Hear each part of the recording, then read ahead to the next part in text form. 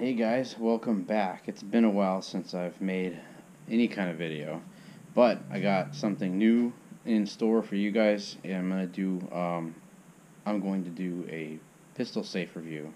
It's a biometric one, and you can pick it up at Bass Pro Shop. Is one of the places you can get it from. Reasonably priced, and I will get into the review right now with it. Alright, so let's open this. Okay, so it opens like so. Bulldog Vaults. That's who makes it. I'm gonna have to read these instructions. Get this thing set up. Put this over here for now. Backup keys. So if it's a biometric safe, or any kind of electric or battery operated safe, it's good to have backup keys so that if it does, the batteries do die, you can still get in the thing. Sometimes you can just put new batteries in the safety or the memory of the system. That didn't work. Memory of the system will retain your code or your fingerprint. So, okay. So real quick, it looks like it, yeah, backup keys, LED lighting so you can see it. Well, at least we'll go into it, but there's a lot of features. It'll do 100 fingerprints. I don't know why you'd want 100, unless you want everyone in the village to have access to your firearm. Alright, sorry about that. Had to add light. Started looking at the camera and going, oh, it is not bright enough in here. So, alright, so yeah, we guessed correctly that this little cover, it's magnetic, so that's kind of cool. Slides off pretty easy. Pops open, very nice.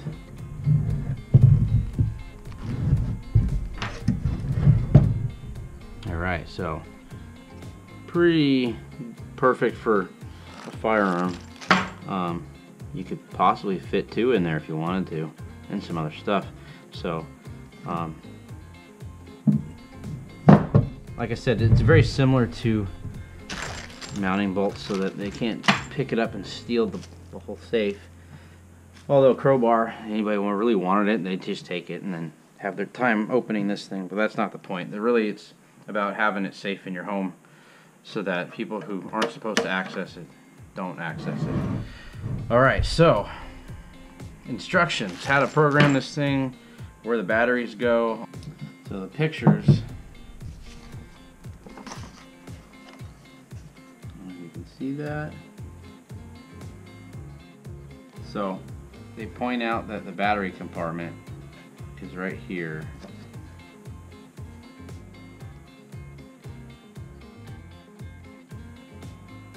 Right there. That's a bottom cutout view of inside the safe. So to actually change the batteries or put batteries in it, battery compartment's all the way in here. I don't even know if you can see that. There, right there, that little black raised spot inside there. So that's going to be a little son of a bitch to change. Okay, so this is how it works. Once you have it programmed, oh, didn't work. There we go. So basically you touch it, you saw how it flashed red twice, which means nope, not a good print, or not programmed in. I used my index finger, and then it flashed green and then opened the door. It also has a light, a night light, so that you can see it in the dark if you're opening to grab your pistol or whatever you're keeping in here. So programming, basically there's a button inside the box. You have to have already either the key or have the door open. Hit the program button, it blinks, then you put your finger down, and you can program all your fingers if you want. It's probably a good idea to program at least your index fingers and both your thumbs. Sometimes, which I've found out, like when I'm working on stuff and my hands get tore up, even on my iPhone, it won't recognize my thumb print because it's so mangled or the skin's peeling or whatever, and then it turns into a kind of a frustrating thing. So keep that in mind, something to think about, especially if that way you have more options with your fingers, both either hand, whatever hand you can, to get to the box, depending on how you mount it, that kind of thing. So so let's look inside. It's like, again, let's see, you can see this better. Alright, so yeah, that's the inside. There's a little desiccant pouch. Don't need to keep that in there. You could if you want to, but so the battery compartment is actually in here, up here on the top. It's kind of hard. It's not that bad, but it's not convenient. So but it takes 4 AA's, and then the programming button is somewhere in here, but once you hit that, then it opens it up so that you can program it. So pretty much this thing is like almost identical to a lot of the gun vaults or pistol safes out there, except this is biometric. So overall construction is pretty stout. This thing is not light, it's heavy. This is a thicker wall steel. Don't know what gauge. It's probably it's like 20 gauge, maybe slightly thicker, but it also has another layer underneath it. It's double layer something. So the main stuff is almost an eighth, not an eighth, yeah, the 16th of an inch, maybe a little thicker than a 16th of an inch. So that's pretty thick. I mean, they're probably gonna better off take the whole box and then have their time to work on it to open it if they really wanted it. So really, this isn't designed to be a safe that's unpickable. It's designed to keep people out of it so that when you need it, you can get to it fast. So yeah, but let's try out some different things here. I'll talk about how you want to index your pistol in here, which hands you're going to use, and that kind of thing. So we'll switch the camera angle here. Okay, so we moved it into the kitchen so we have a little bit better light, and a few things that I want to go over on just any kind of pistol safe that you want to run through it and see how it works as you would use it. So I programmed my index and thumb. So if you're going to use your index, oh, maybe I didn't. Let's see. I did my thumb. Okay. Okay, I'll have to reprogram it again. So it got my other thumb. So when you reach in, I put a blue gun in here just for safety. You reach in, if you get a full grip, it like gets in the way. And if you got bigger hands, because my hands aren't that big, this becomes even a bigger problem. So the technique would be to half grab it. So it's not a fast acquisition type thing unless you practice. And you can bang it up if you're not careful. So you grab it halfway, kind of like get the grip on the back of the slide, trigger finger on the side like you're supposed to, but then I have my grip kind of half gripped to get it out of the pistol safe easier. So you practice that a little bit and then you shouldn't have a problem. But trying to get a full grip and then trying to get it out, it catches. My hand is just not enough room. So you half grip, get it out, get that full grip, you're ready to rock and roll. So so if you were going to index this as your left or right, you know, if you're right-handed, you're going to hit your finger on the button. I'm going to actually program my index finger on this right now.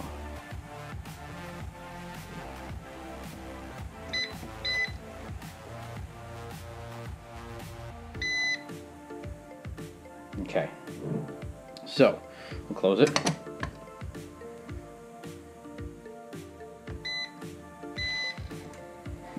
And you can grab it, get it out. So that's if you're right-handed. Now if you're left-handed, same thing. Oh, I didn't index it for a left hand. Now it's backwards. I'm pulling it out all weird. So if you're left-handed, index it so that you can grab it like so. Let's try that again.